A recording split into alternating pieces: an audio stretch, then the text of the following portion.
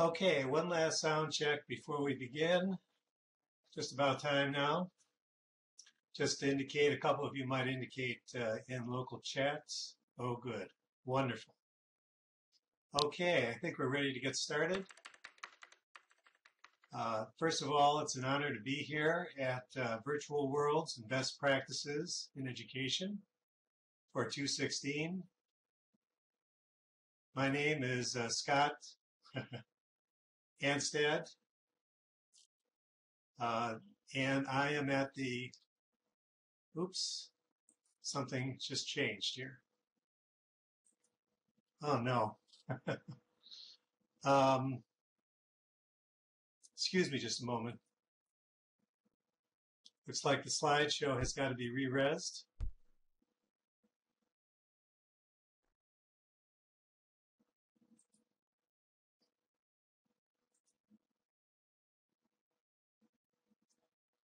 Let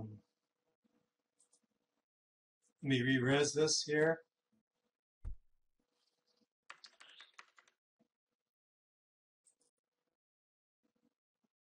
Okay, I'll try it again.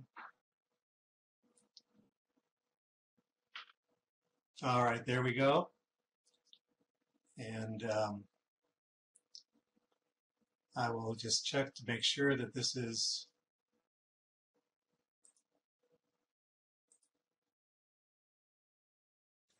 ready for us.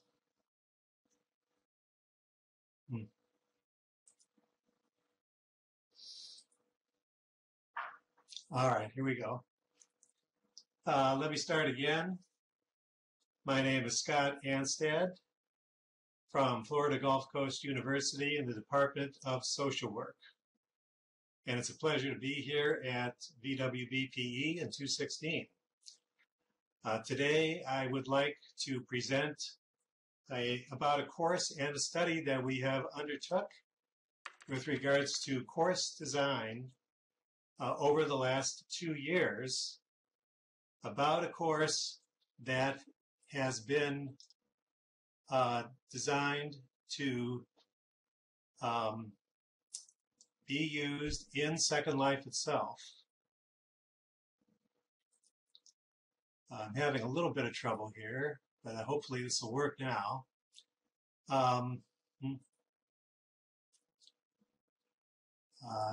Okay. I have a colleague here, Jasmine Lordenwych, who could not be here today. And also this is being transcribed by Verita, who will be typing in local chats. I will explain to you a little bit about what we're going to cover today in this presentation. First of all, the purpose of the study is to demonstrate course design considerations to enhance cultural diversity and competency using the Second Life virtual setting.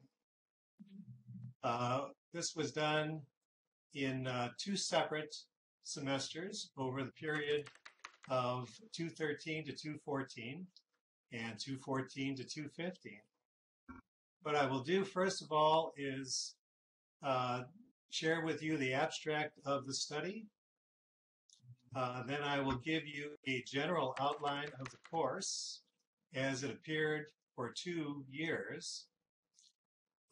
Then I will talk about course design considerations, and in particular, what we had learned over the first year, which we were able then to apply successfully in the second year.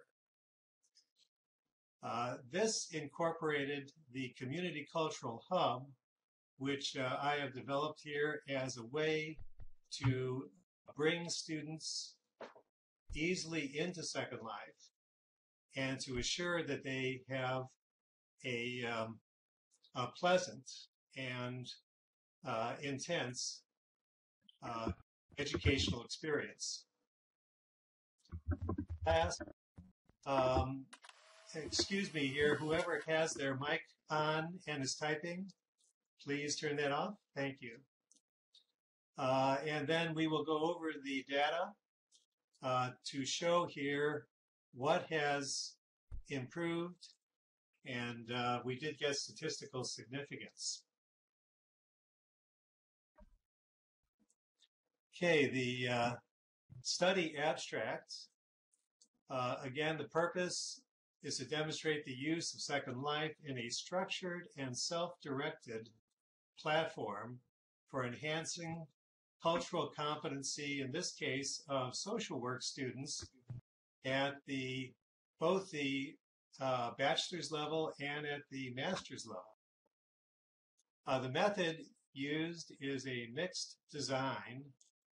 Again, to your study, comparing a traditional approach that was kind of slapped onto Second Life versus a Second Life specific course design, which would enhance student engagement and also their motivation and interest in learning in this new platform.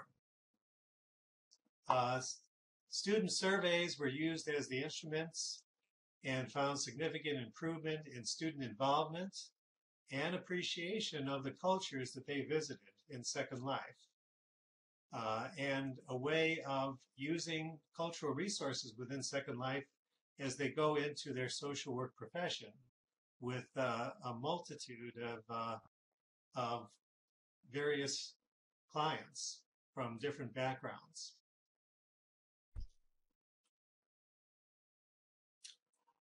Here is the course outline as it occurred over both years. First of all, the learning objective is the expansion of cultural competency by expanding the range of experience that the students had interfacing with different communities and different cultures. With regards to the course design considerations on the micro level, students had to navigate through Second Life, otherwise they wouldn't be able to visit a lot of these communities. And also they needed to be able to identify to some extent with their avatar. On the macro level, they were encouraged to recognize and explore a range of communities in Second Life, and including their resources, traditions, practices, and key people known as key informers from those particular cultural community traditions. Next slide. Oops. Okay. Now the assignments for both years included the practice in navigating and acclimating to Second Life of the students, finding and exploring some communities, cultural communities and spiritually based communities in Second Life, and finding and interviewing key informants from these cultures and learning from them about the purpose and the practices in those communities. Later on, we had gatherings of the students here in focus groups to share our experiences.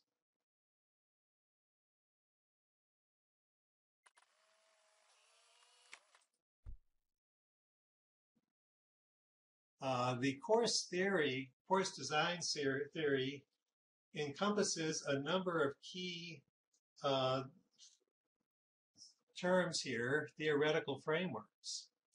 One of them is called self-directed learning. And this has been found in literature to be extremely effective with students. If they're given enough structure, then they need to be able to manipulate some of their actions and behaviors so that they end up learning in their own unique way.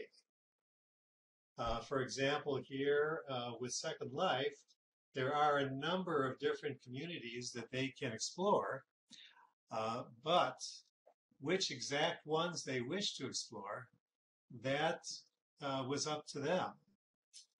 Also, exactly what services, what traditions, what practices, what gatherings they wanted to visit, that again was up to them.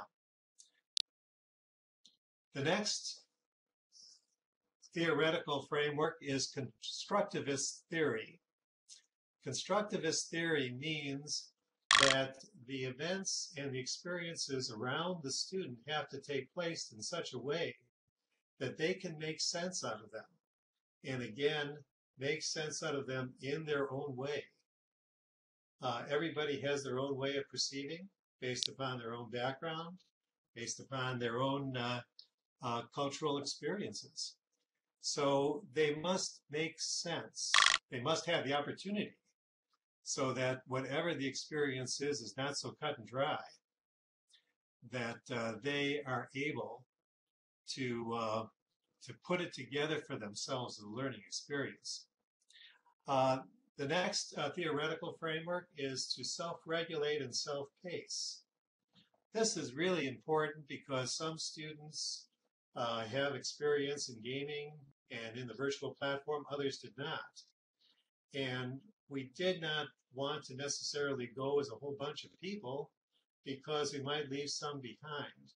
Therefore, the directions had to be made very clear to them, but then they had to follow up at their own pace.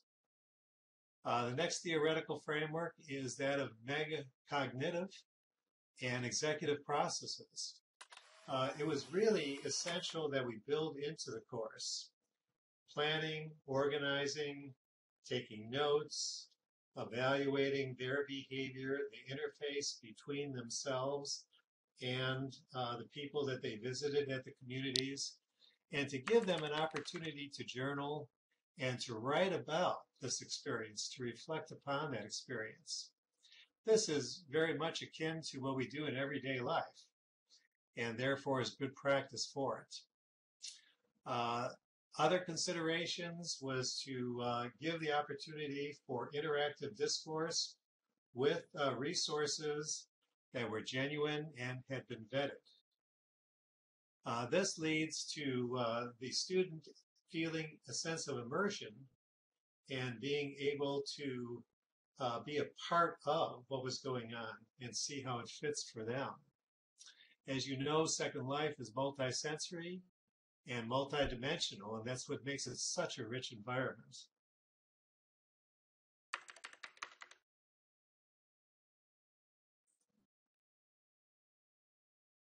Now, in the first year, we were a little naive. We kind of guessed as to how we wanted to do things. When it came to the Second Life navigation aspect of and also training of the course, we could have done better, and that's what I'm getting at.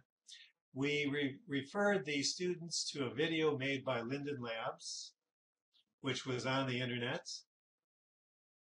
I am, by the way, let's hold the questions until after I'm done here, and I will get to the ages and so forth of the students. Also, we offered to the students one-on-one mentoring and guidance at their request, though. In other words, not necessarily built into the course. The second area, finding and exploring communities, we taught them how to use the Second Life search engine, and we also gave them a list of a couple landmarks, presuming that they could find their way. With regards to finding key informants, we taught them how to look at the community profile of a particular landmark and how they could find the owner. We also gave them a few names by word of mouth. Focus groups were rather open-ended and were not as structured as they could have been. Now we look here at the second year, and this is very important, and I hope that you will, if you get nothing else out of this presentation, you would get how we learned from our first year and applied it to the second year.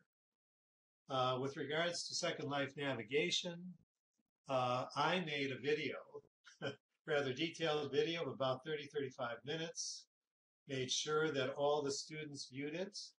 We viewed it together, and we had a discussion about how to navigate in Second Life step by step from the video.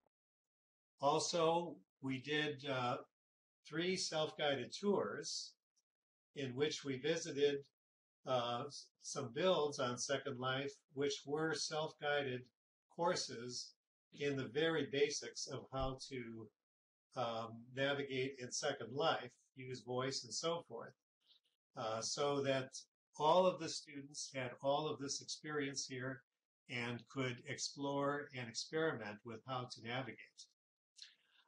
Next, we did have one-on-one mentoring, and we had a little army of mentors that were available at all times of the week for at least the first several weeks. I also made a video on simply changing clothes from the avatar library. This allowed the students to be able to develop their avatar, at least in part, in their own way and add some of their own identity to that avatar. And then lastly, to kind of put it all together, my colleague Jasmine had run a simple art creation workshop, and I will show you a little sampling of what they developed there.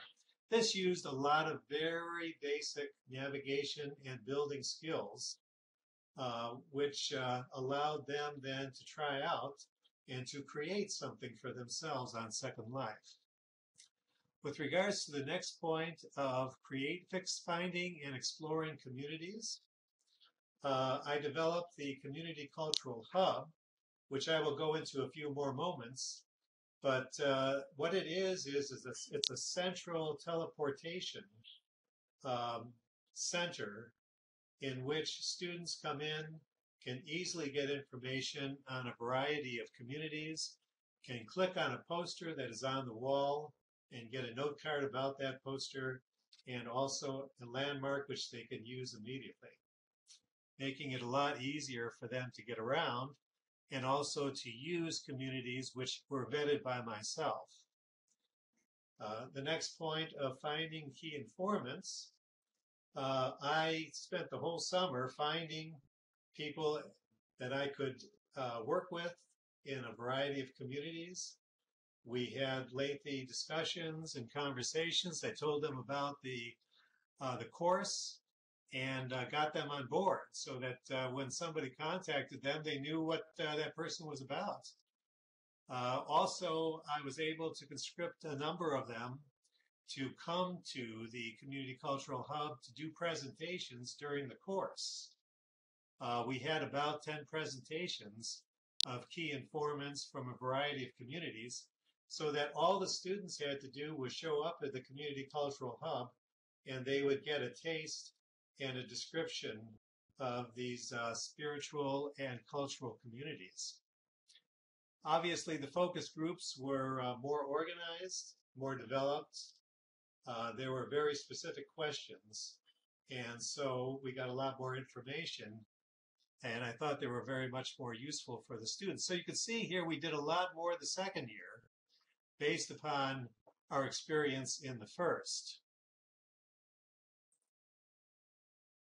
Now this is an example of some of the artwork that was made by the students in the basic art workshop. They were very proud to have made something. This was very simple, but it did have a moving script, so they were quite proud of their accomplishments. Next slide. We also took the initiative on the second floor of the Community Cultural Hub to post each one of the assignments in the course. And each one of them has a poster. And when you click on that poster, then up pops the assignment in detail, including what was expected and if there were additional resources, including the key informants. So this was another way, aside from going into the syllabus, in which they could actually practice their skills by keeping track of the assignments in the course. Okay.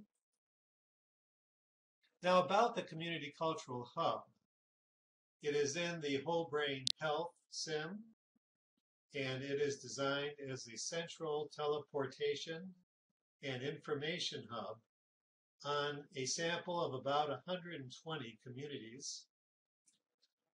These posters, which are on the wall of the hub looks a little like a library, are organized by educational sims, spiritual and religious sims, historical sims and role play, social services, art sims, and including performing arts, and other categories. When the person comes in, they will see the walls with the posters. All they need to do is click on a poster, and they will get their note card. Inside the note card is a landmark, and also mention of the key informant. Each one of these communities has been vetted by myself and colleagues. We went to them, we sampled them, we interacted with many of the members of those communities, so we knew they were safe and educational. Also, the Community Cultural Hub is a meeting spot for groups and key informant presentations, as I mentioned. In addition to that, I interviewed each one of those key informants and kind of coached them on how to incorporate some of the literature on the web and in other sources about their particular community so they could add those into their presentations. Okay, and I'll show you some pictures of the Community Cultural Hub in just a moment.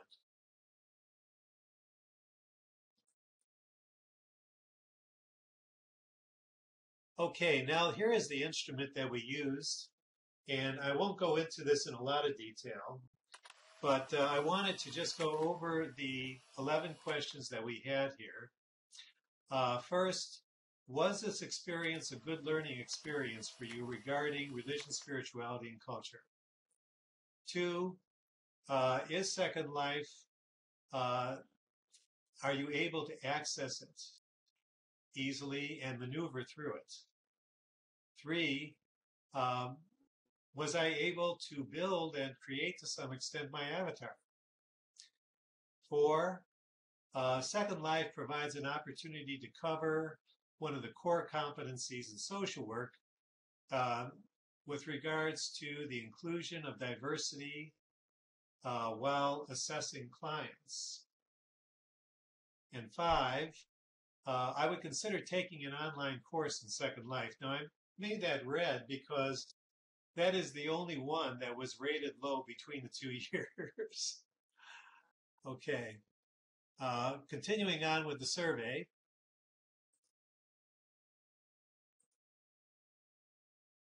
Item number 6. We found the interactive visual features in Second Life useful for learning. Number 7, interviewing key informants in Second Life helped you to learn about the culture and traditions of various people. 8, participating in the practices, services, rituals, and so forth in these communities on Second Life was helpful in learning about how I can then take that into the social work assessment process with clients.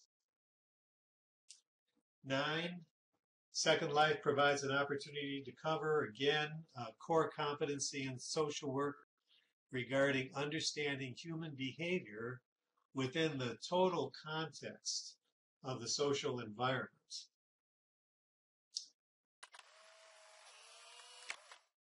And then last, with regards to the survey, Second Life provides the opportunity to cover the core competency practice skill regarding distinguishing, appraising, and integrating multiple sources of knowledge in a multidimensional way into your practice interventions.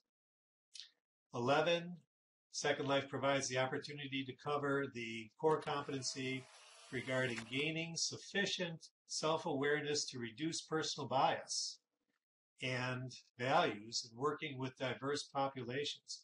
This is really critical in social work, to be able to understand where you might have some subtle biases as you encounter people from various backgrounds.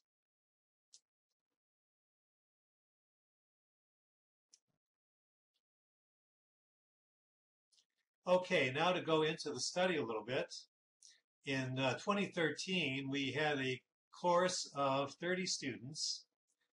In 2014, it was 36. The average age was in the middle 20s and a range of between 19 and 47. The sample populations were equated statistically, and they were all in the same course over the course of the 2 years, and also had the same instructor, who was me. All items in the survey, as we compared 2013 with the course in 2014, all items were found to be significantly different for the positive in 2014. And I'll go into that in some detail. Now, I know that this looks a little complicated, but what I want to show you, this is the statistical analysis done in a graph. If you look at the green, both the light and the dark green, those are high ratings for each one of the items in the survey. And you can see here that there weren't a lot of those in 2013, and there was quite a bit of those in 2014, and again, in comparing 2013 and 2014, all the items were significantly different, with the items being to the positive. That's what this would say here for Levine's test and for the t-test.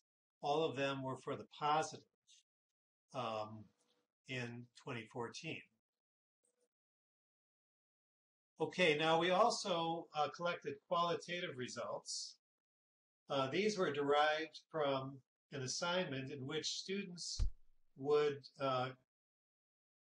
enter their impressions in journals.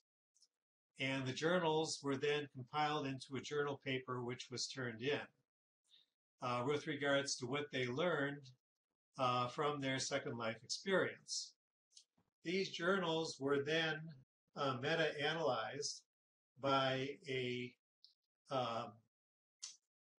number of qualified jurists using the Delphi method, and these jurists included faculty as well as students who did the contextual meta-analysis.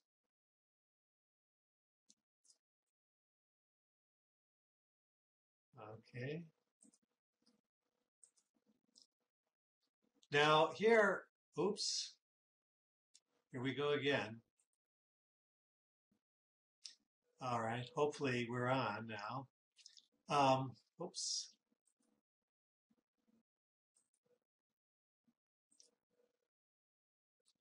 Okay.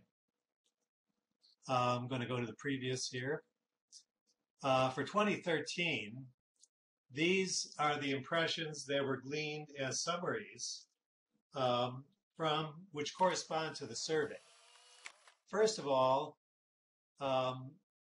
there were some initial impressions of interest with regards to Second Life. Second, but it was very difficult and awkward to access and to use. That caused a lot of frustration. Third, there were no comments with regards to their avatars. Fourth, there were no comments on diversity issues. Fifth, there was a resounding no as to taking a course on Second Life. Six, there was beautiful artwork. 7, no comments on key informant information. 8, no comments on the usefulness of information for client assessments. 9, there was some initial interest in the community with regards to the structure and the architecture. 10, no comments on integrating sources of knowledge for client assessments. And 11, they did discover in passing some new practices on a spiritual level. Oh boy. Okay, here we go. Here's an example quote, and you can read it for yourself if you'd like to, but I'll just kind of summarize by saying here that I highlighted the words, "I am a bit discouraged," from one of the students, and that basically summarized a lot of their comments. Now let's go to 2014. Okay, again, let's take a look at the survey qualitative survey summaries. For number 1, there was an interest and desire to attend more services and learn more about spiritual and cultural practices. 2, there was easy access. The students were able to acclimate to Second Life very easily. 3rd, easy to make simple clothes changes, and that allowed for personal preference, so there was identification with the avatar. 4th, an interest in understanding practices of several cultural groups represented, and these were named. 5, there was an openness to including Second Life in traditional coursework. 6, beautiful art expressions of religious and cultural practices. Many of them went back several times for these cultural practices and rituals. 7, interest in sources of values and traditions as expressed by the key informant interviews. 8, a heightened sense to becoming culturally competent when understanding clients professionally. 9, awareness of the range of family and community values in how members relate to each other in communities and as helpers. 10, understanding the purpose of detailed and cultural assessment and investigating how culture affects how we perceive others in and out of our traditions. That was really a key one for me in helping to reduce personal bias when working with clients. And 11, notice both personal biases and acceptance of other persons who may become clients. Recognize the importance of this awareness. This was very heartening to me here, but you could see that the course design is what made these differences.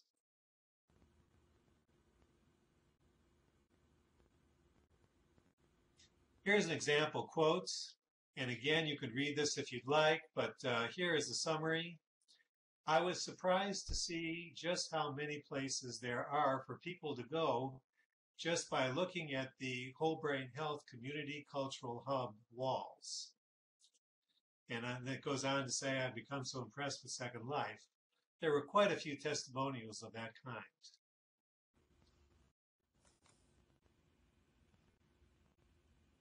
This is the Community Cultural Hub from the outside.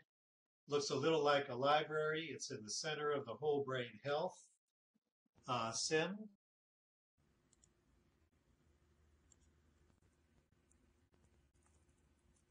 And this is the inside of the Community Cultural Hub. These are 2 walls that you're looking at here, and on the top of the wall is the name of the category, and then the various posters, which were, the pictures were given to me by the communities, so they're easy to recognize, and when you click on one of the posters, you get a note card. The note card has a description of the community and a landmark, making it very easy for the students to go back and forth, and they really enjoyed being able to do that. Next one. With regards to the conclusions here, we'll have a little bit of time for questions and answers, by the way. But let's take a look at the conclusions that we can draw here. In contrast to year one, year number two had the students describe themselves as really immersing themselves in the Second Life experience. The reasons for that, as seen from the data, there was reduction in frustration, there was more attention paid to mentoring and guiding the students to navigate through Second Life, and there was also the Community Cultural Hub instrument, which was used to help them get to places that were trusted and to people that were vetted, so that they could concentrate on the cultural experience. Two, as I mentioned, the initial frustration was greatly reduced. And we did this through putting a good deal of effort into basic training here, self-regulated and self-selected courses on Second Life for allowing this person to learn how to navigate through Second Life. And lastly, the Community Cultural Hub, including the generosity of the informants to actually come to the hub and do detailed presentations of their communities for the students. This was really important for interaction, really important to open the eyes of the students, and was an incentive for their visiting these communities. Let's go on here.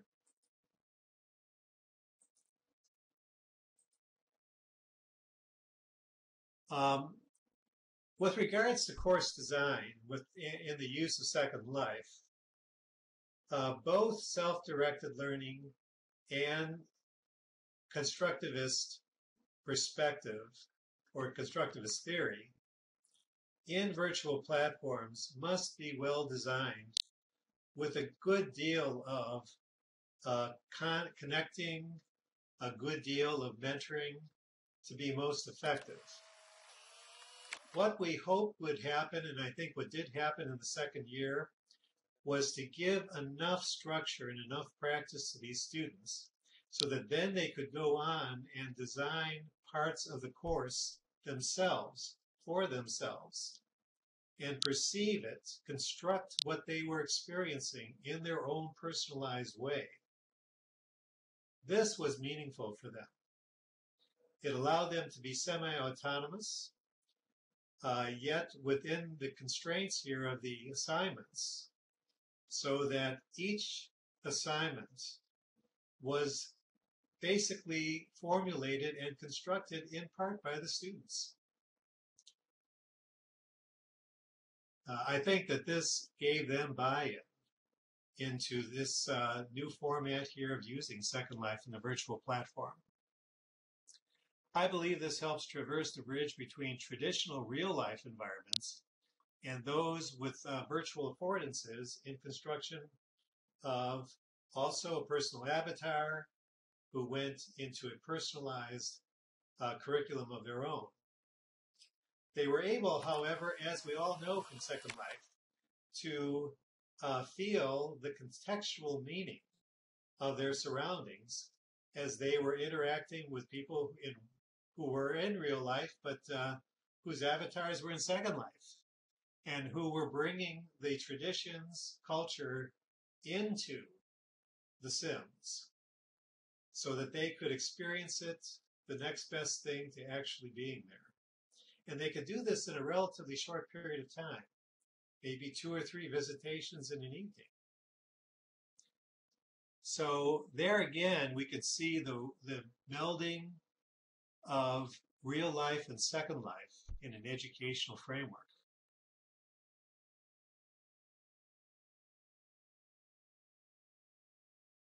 Let me go on. Now, I would like to say that if you'd like a copy of this PowerPoint, simply IM me, and I'd be glad to give me your email, and I'd be glad to send it to you. And I certainly have no problem at all with you using parts of this course or parts of the PowerPoint On this slide here, you will see the URLs for the video that I made to introduce the students to Second Life and also the Community Cultural Hub. Also to link the very famous now older adult Fran, who is part of one of the famous Sims here, devoted to Parkinson's, and also the another URL, which I think you'll find fascinating. A student explored the Sim of Israel Island and was able to get in touch with her heritage again after many years of feeling kind of separate from it. So let me also, I realized that I did not give you my email. So let me do that. Let me type that in local chat here. And that can be either sanstad@fgcu.edu, or my personal one is rrubadu@gmail.com. We're hoping to publish this paper in 2016, but you know, if you'd like to do work with me on this and we design other courses, I would be very, very happy to work with you as a colleague, and also be willing to send you the references that we used here to inform ourselves of the study. I think that's about it. Let me just double check. I think we're done now. So let me ask you, we do have about 8 minutes or so. Let me just ask here if the email was typed. Please do type that email. Let me get it for you here.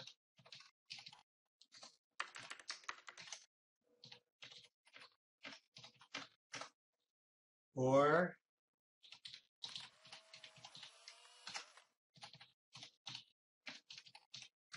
here we are. Now, how about questions? I would, you know, I'll look for them in nearby chat here. What are your suggestions for future research? Well, one thing I think that we need to replicate this course here using other instructors at other universities. And we have a number of additional assignments that I could share with you, which might actually improve the course additionally. So I would love to do that with others. And of course, eventually down the line, as we do enough of those, then we can validate the instrument. The instrument was based upon another study that was done, but we did also add the social work competencies in there because we do come from a social work background.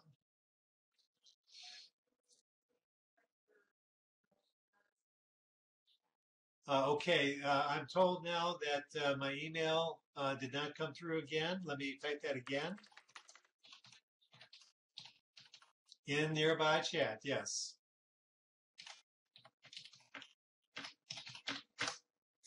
There's one, and the other one.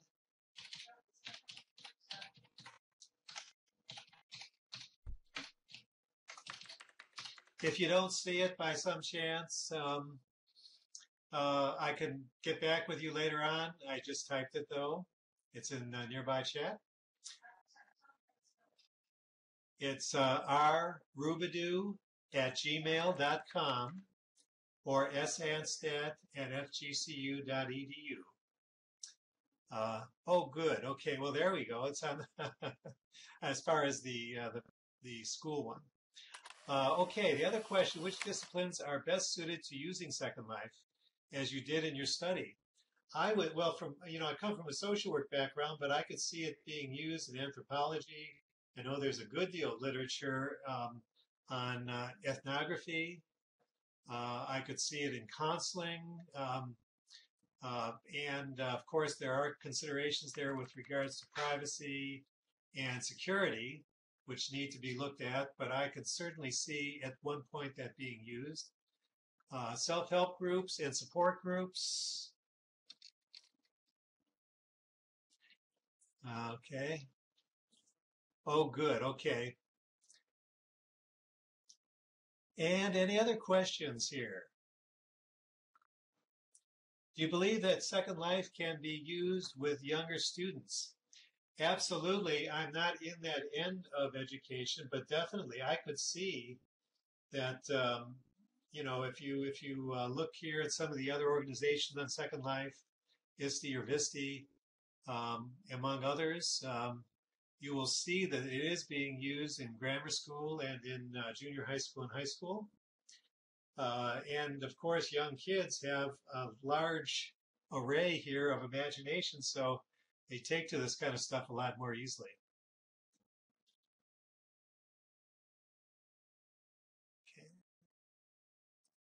We have about 4 minutes left, so if there are other questions.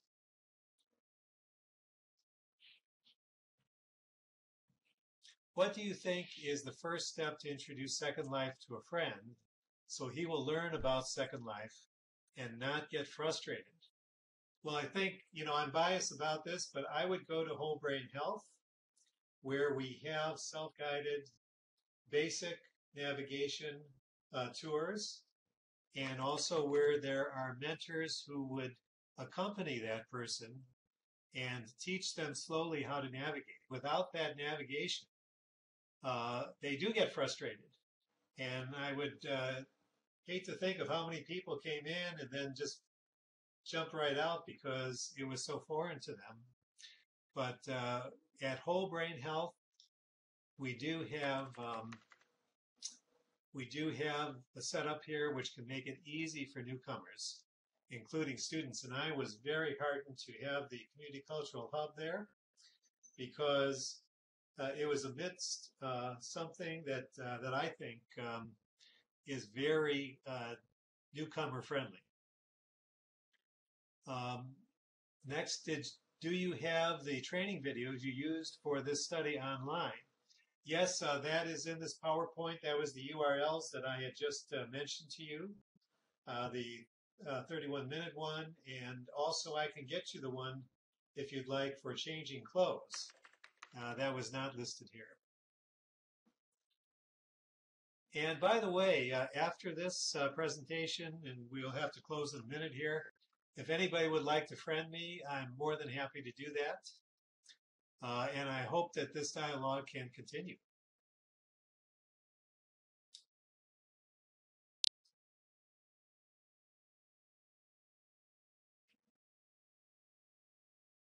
Anything else before we say goodbye at this point? And then maybe not goodbye, but at least for the time being, goodbye.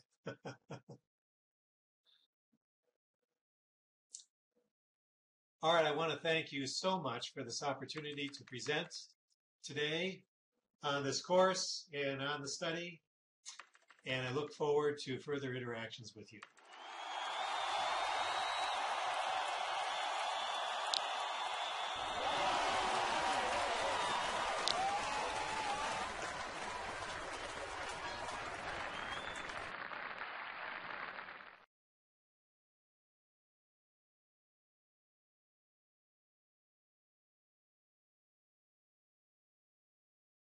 So what you want to do now?